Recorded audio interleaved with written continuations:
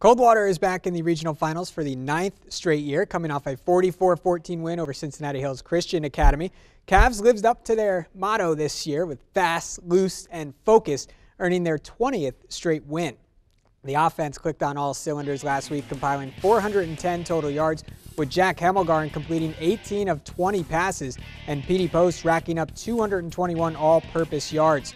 Coldwater is averaging about 39 points per game this season and 43 so far in the playoffs, but the focus remains on defense. Cavs gave up just 5 points a game and shut down a high-powered Eagles offense last week.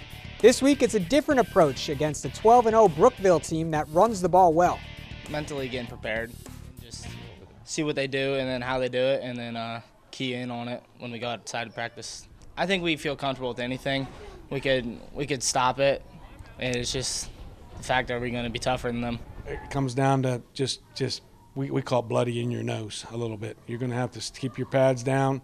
You know, when you play a run team, if you don't keep your pads down, they'll just keep running it and running it and running it. Like Delphus Jefferson style, I guess, that we faced, and Marion was really more of a run team this year, so we did a good job against those two, so hopefully we can continue that.